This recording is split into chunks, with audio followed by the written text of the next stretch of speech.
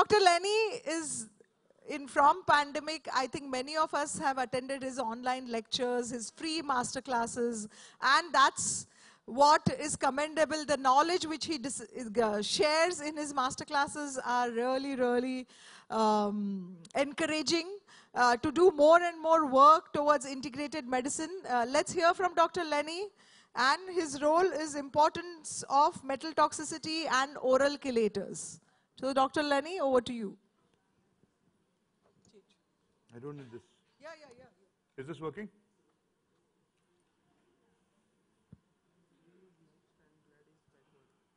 This one is forward, right? Thank you. Thank you.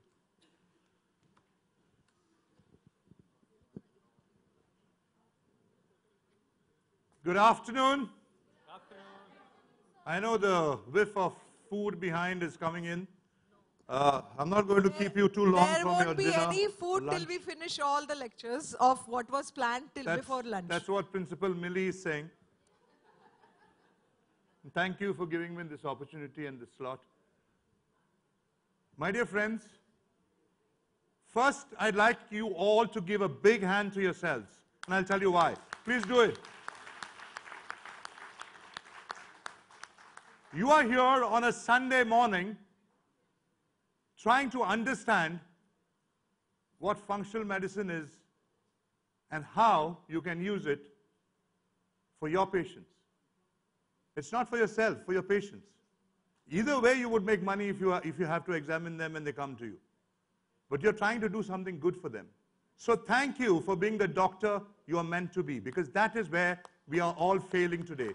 If today our patients don't trust us and they trust Dr. Google Singh more than each of us who have spent years in medical school, it's because we have failed them. And you are here trying to correct that. So thank you. And I'd like to wish all of you a very, very good day beyond this, learning more and getting more knowledge for your own patients. I have been asked to speak on this topic of metal toxicity. I don't know whether I am the right person to speak, but probably I'm the only guy who's been along with Praveen. Where's Praveen? Praveen, are you here? Yes. Along with Praveen Saxena, way back in 2004-05, we started the first metal toxicology workshop in India. And we had with us our mentor, Dr. Hasnain Patel, and I'd like to dedicate this to him because he's having his own challenges with health. You know, all of us do. We are all humans. Doctors are also humans. Yeah, so this one especially for him. Guys, if this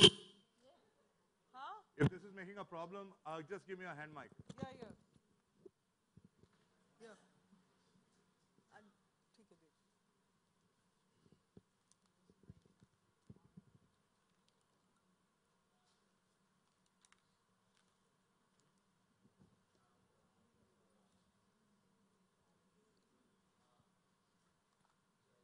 Check.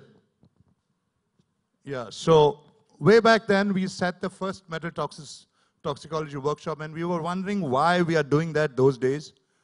A small group of about 50 doctors attended it then. It's grown into a big, big ocean now because a lot of doctors do practice it. And as we go along, you'll understand why we are talking about heavy metals. And why is it so important in our lives? My dear friends, the 5 heavy metals that we talk about, or the 4 that we talk about, are lead, cadmium, mercury, arsenic, and sometimes aluminum as well. But these are the ones that are termed very, very toxic. But the first question when I speak to any patient about metal toxicity, or to any doctor friend of mine about heavy metals, the first question is this: how do we get metals in our body? Why are we so concerned about it? And finally, what do we do? And the answers are very simple. The air that you breathe is full of heavy metals. The food that you are eating is full of heavy metals. The water is polluted, my dear friends.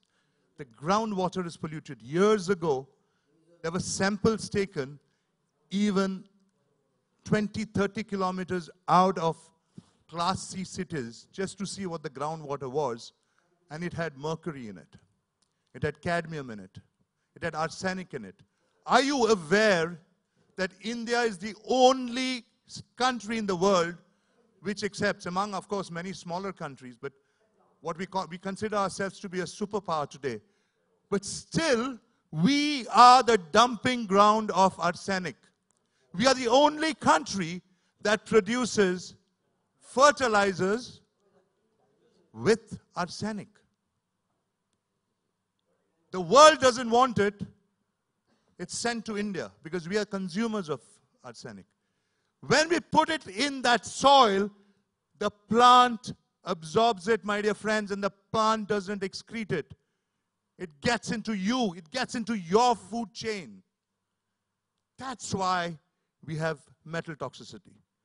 Everything that you are eating is contaminated. If you ask Praveen Saxena, he will talk about glyphosate. Do you know what glyphosate is? Any of you? Huh? Glyphosate is a weedicide. Okay? And we think Monsanto is not in this country. But Monsanto's major money is from glyphosate. Our country uses it. What does glyphosate do? Today morning we had fantastic lectures from Preeti Nanda, and somebody else spoke about the gut as well, Dr. Anup. You can't handle the gut if you destroy your microbiome. And there's no way you can get rid of that glyphosate. Are you aware of this? There's not a single modality that we have spoken about that gets rid of that glyphosate. And that glyphosate gets into your body every day, specifically in this country because 80% of our population is vegetarian. Comes from those plants. I remember about 15 years ago when I used to go to Surat, I had this, among the 20-odd thousand heart patients that I've treated, I had this patient who came to me and said, you know what, doc? I don't smoke. I don't drink. I don't eat non-veg. I'm a pure Jain. How did I get heart disease? And I said, it's because of all those three that you got heart disease. Because probably the guys who smoke don't. When I stopped smoking, I got a heart attack. My wife still smokes. She's never had a heart attack. And this is in a lighter vein. I'm telling you this. These are facts. But I did tell him, I said, it's the food that you eat, the vegetables that you eat that get you this heavy metals. But what am I saying, or whatever I'm telling you now, does it have evidence? Let's see if it's got evidence. Does it affect your health? Let's look at it. Is this working? Yeah. Ah, it's working, yeah. Ah, yes, okay. You need a hard thumb, I thought.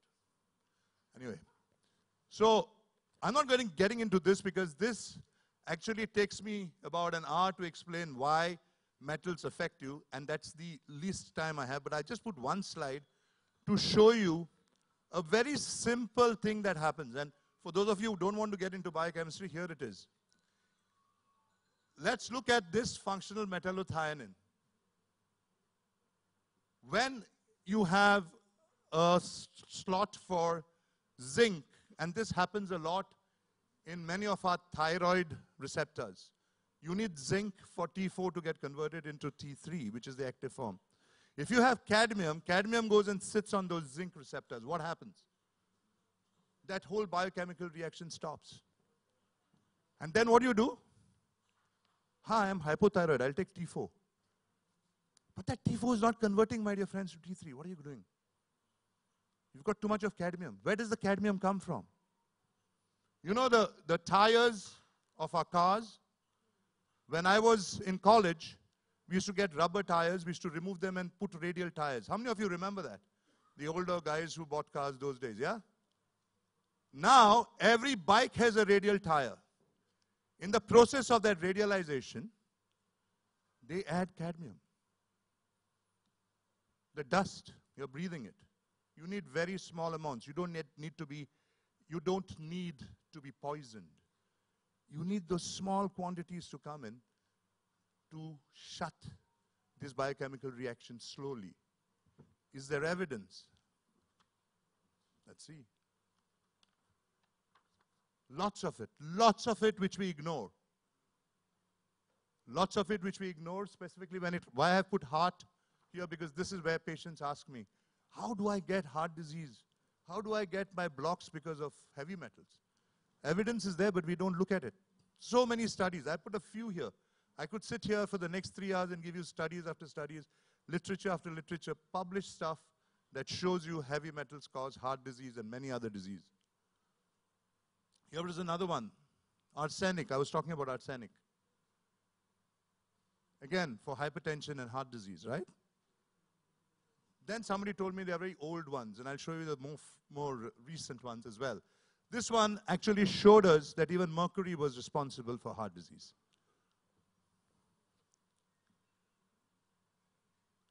Yeah, is it going forward? The same one. Then you had, this is again for mercury causing heart disease and myocardial infarction. Today we spoke a lot about the gut.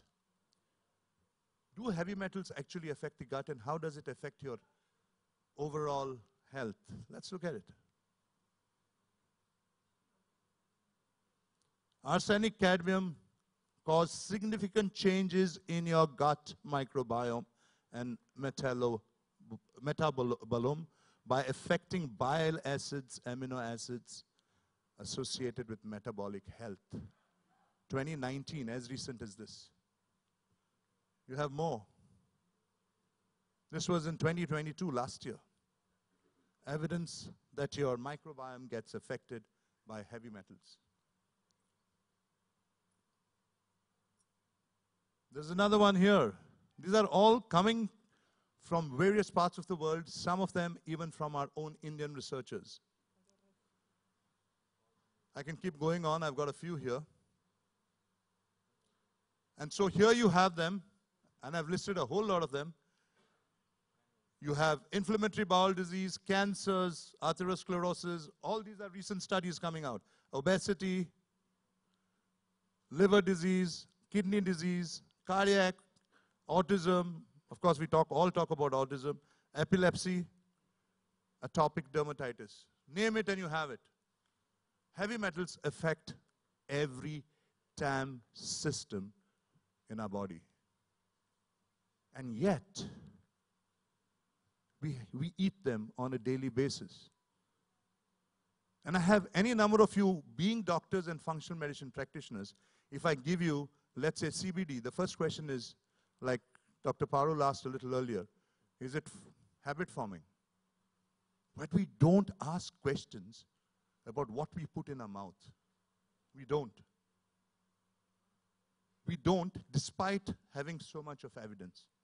We as doctors are responsible where our society is going. And if we can't handle the situations that we have, it is because we ourselves are not mindful of what's happening around us.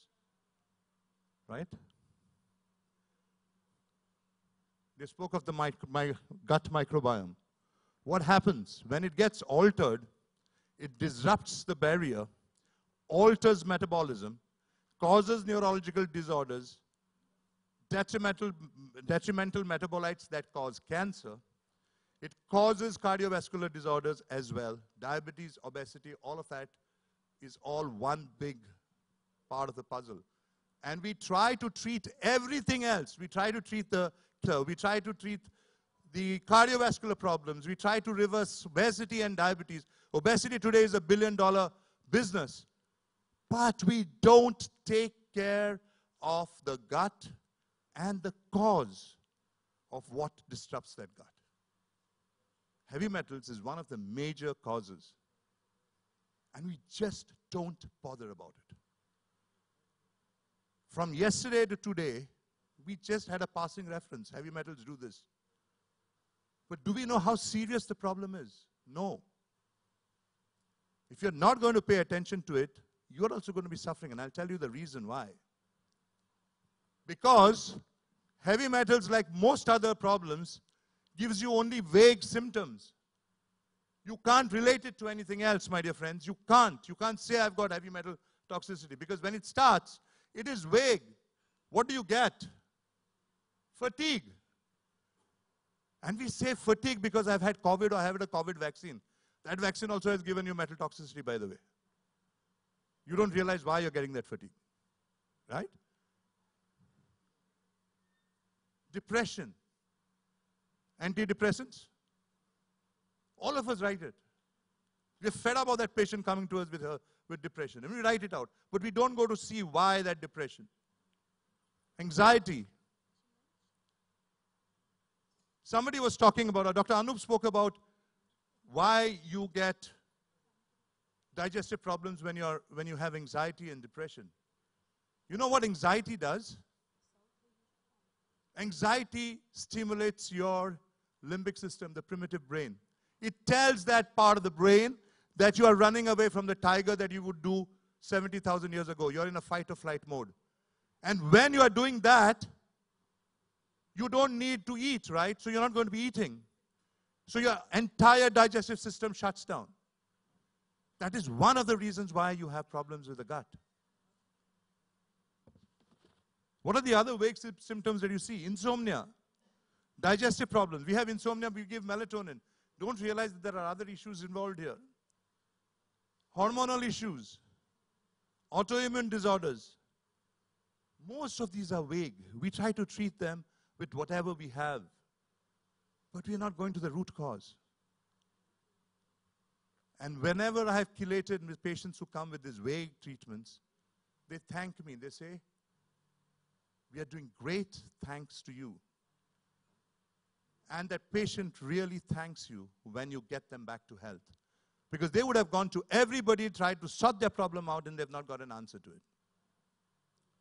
So why am I so bothered about this? Because when you get toxicity of heavy metals, it starts with a steady decline in energy, with a decline in productivity and quality of life. That's the first thing that happens. And it's only after years of facing that you actually see cardiovascular disease, premature dementia, and total debilitation. But the unfortunate part is, none of us, doctors and patients, ever look at heavy metal burden as a possible cause of our symptoms. We don't. I'm not having a, Dr. Millie, this thing of yours is not showing. Oh, it's 4 minutes left. All right. Oh, I was looking at the other one. All right, so what do you do? What do you do? You need to look at real detox at the cellular level. All right? You need to remove the source.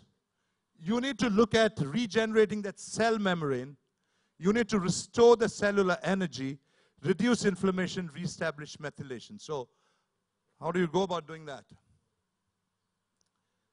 The only way you can do this, and I'm saying this again, the only way you can do this is when you use what we call true binders or true chelators. What is a binder? What is a chelator? It is something that takes the heavy metal, it pulls it out of the tissues, not from your blood. It's sitting in your tissues. It pulls it out from the tissues and takes it out of your body. It doesn't drop it elsewhere. And so a large number of so-called chelators that we use, especially the ones that Dr. Praveen spoke of yesterday. What was that? Danya?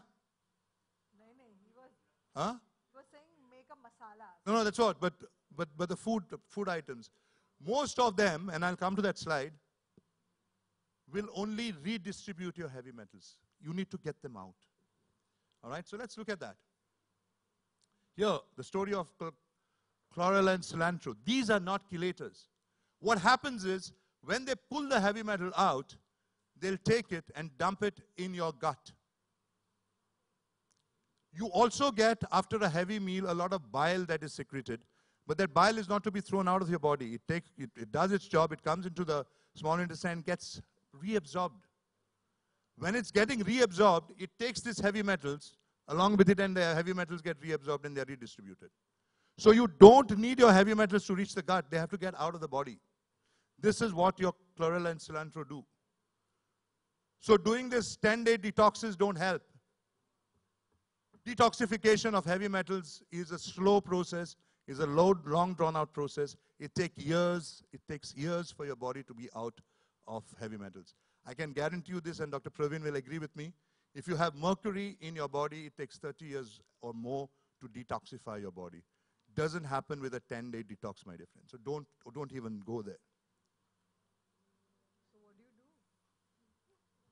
do? This is what you do. Go to the root. Remove the source. The source is your mercury in your amalgams. If you've had vaccines, the aluminum, it has to be chelated. All of these go and accumulate in all your major organs. Then that is where the resultant imbalances start, and you see the symptoms. So the proper detox is first go and get rid of the source. If you still have amalgams, remove it, but just don't go to a dentist and remove it. There are 2 or 3 biological dentists here. Ask them how it's to be done. I don't have the time to tell you, but we have a protocol by which we do that, all right? So no diet, and this is what I want to tell you. I have not too much of time. No diet, no proper food supplements help. You have to remove the source. It's only then that the body starts healing, immune system reestablishes. The gut reestablishes, my dear friends, and your health begins to come back to normal. And this is what I do. I was not asked to speak on IV chelation, but I need to put it here because she said, what will you do in that case? Without the IV chelation, you just can't get rid of the heavy metals. Without the oral DMSA, you can't get rid of the heavy metals. And unfortunately, DMSA is not available in our country very easily. So if you can't do IV, you need to do the oral chelator DMSA. The other oral chelator, and a true chelator, is alpha-lipoic acid, not glutathione and vitamin C, my dear friends. Not glutathione and NAC, which we use so often. If you're using glutathione and NAC for detoxification, please follow it up with vitamin C, EDTA, or DMSA. All right? I'm going to just get over this because we don't have the time. So like I said, EDTA chelation. The other oral chelator is DMSA. You can use alpha-lipoic acid if you really want to do it, but don't ask me for how long. I have been taking ALA for the last 12 years, every day, 600 milligrams. Somebody asked me, how do you look so good? Probably because I keep chelating myself every other week. Probably. That's the only answer I can give you. Because other than that, I don't do anything different from what you do. I eat the same crap that all of you eat. I get the same food chain that all of you do. I probably exercise 20 minutes or not more than that, and there are people who do much more than me. I still sleep late. I still watch movies late night. I still do everything that you do. But I believe that if the high-dose vitamin C, the EDTA that I take on a regular basis, the ALA that I do every day helps me stay healthy as far as possible. All right, so I'm going to skip this a little bit because this is a little bit of a delay. Okay, so somebody spoke about, Dr. Sri spoke about vitamin C chelating. I just want you to pay attention to this. It chelates every damn metal. It's not that powerful as EDTA for lead and others, but it does. So if you're scared about doing EDTA chelation, just do vitamin C. At least you'll help your patients. How many grams? I do for chelation, I do 15 grams. That's max. That's for wellness. I keep doing it every week. I tell patients, do about 15, 20 every year. Glutathione, like I told you, is not a true chelator, but it's good because it helps you to either remove or stop it from getting reabsorbed and redistributed. So it brings it back to the gut, but you need to have something after that to get it out. So I want to speak to you about something else, and I'm going to finish in exactly 2 more minutes. Most of us, And I spoke about glyphosate a little earlier. Most of us don't realize that you don't need just oral chelators or IV chelators to detoxify yourself. One of the best organs to detoxify you is the skin. And from 2006, whenever my patients came to me with bad kidney functions and I could not chelate them, I would use something known as the far infrared sauna from 2006. Far infrared sauna, by the way, does two more things, and I'm not going to go through this entire presentation. I'm going to give you two more take-home messages on far infrared sauna. The first thing it does, it is the only one that also detoxifies glyphosate. But you need to do it consistently. That's the only intervention that you have for glyphosate. How many days? I do it every alternate day for 3 to 6 months for all my patients. I take a 6-month membership from them. Because I tell them, otherwise don't waste your money, don't come to me. And it's absolutely cheap because I want them to do it. The second thing it does, which I realized post this COVID, is because, and I realized that because I have to put my patients with severe fatigue in there. It gives you infrared, right? Infrared increases subcellular melatonin. That is what used to help us 70,000 years ago when we were hungry. There was no kitchen, there was no Swiggy, there was no supermarket to make food. We had to go and hunt. But we were hungry. Where do we get the energy from? From the sun. That was our body's ability to help ourselves. Melatonin, subcellular melatonin, is raised by far infrared sauna. That's why post that, you don't need to have a bath. You just need to wipe yourself. You really feel energized for the next 4 to 5 hours. You don't need to take anything else. Far infrared sauna detoxifies you.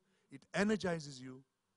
And I'm not promoting it because there's a far infrared sauna here, but I find it one of the easiest modalities for everyone who practices naturopathy, Ayurveda, homeopathy.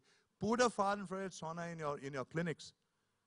Charge 500 rupees per sitting, and you will ensure that your patients start responding to whatever treatments you give them. You don't want to do IV chelation, you don't want to do oral chelation, you don't want to do anything else. Put this. You don't require a license for this. Right? So this is something that I want you to take home and go with and help your patients to do better. I can give you a lot of data. I can spend about an hour and a half on far infrared sauna, show you scientific data, how it helps you. Sir, Dr. Lenny, keep this thing in Okay. Goa and only you speak.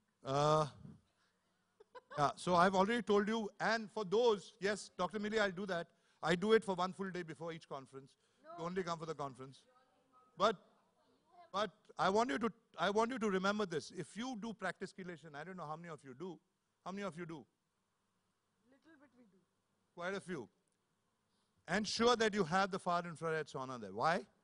Because whenever you have your serum creates going up and you want to give a break to that chelation, put the patient in the far infrared sauna for 2 weeks.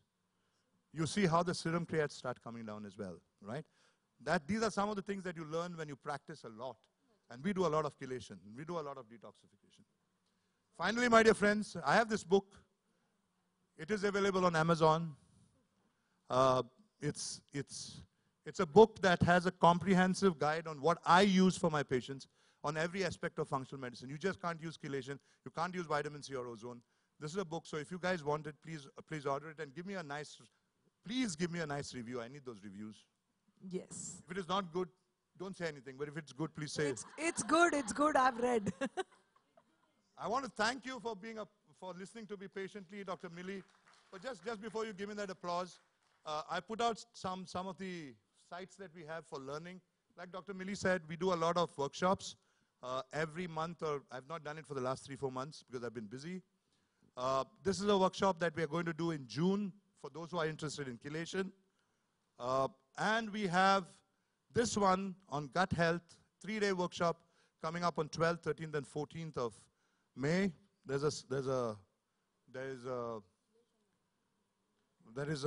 You can use Scan barcode. scan and register for it. So you have the barcode there, so you can do that. QR code there, so you can do that. If you want to, there's a special offer for you today. But we are doing this. We are full. We have already 40 people who are joining it. That's our limit. And if you want, you can please join that as well. So thank you. With that, I'm done. Thank you, Dr. Lenny. I'd like to thank Dr. Millie, and I'd like you to give her a big hand because she's been doing this consistently for the last 15 years that I know you. Yeah, 15 years. 2005 onwards, I've been coming to the Ozone Forum. You guys have been an awesome audience. Thank you so much for giving me your time and listening to me so patiently. Thank you. Thank you, Dr. Lenny. And no questions. No questions, sorry. Hey guys, I'm available outside. You can come and ask me the questions outside. So I would request, where's Dr. Shri there? No, okay. Anyway, Dr. Karthikeyan, please. Dr. Shri, please come. And please hand over this memento to Dr. Lenny.